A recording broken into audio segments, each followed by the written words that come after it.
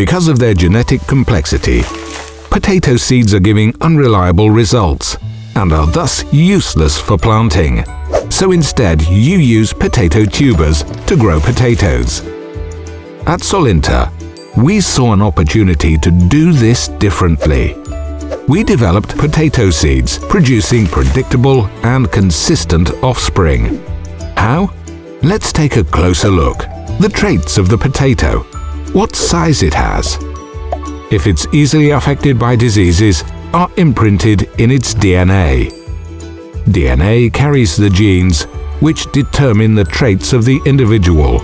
Different genes result in different traits.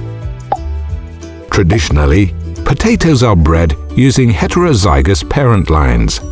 If we take size, for example, they carry the genes for small and big potatoes.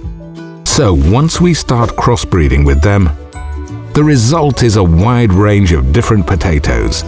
Too big, too small, and perfect. Solynta developed homozygous parent lines, meaning their genes only carry a single variant of every trait. Crossbreeding with these parent lines results in seeds of predictable and consistent genetic makeup, growing potatoes with only the traits we want them to have.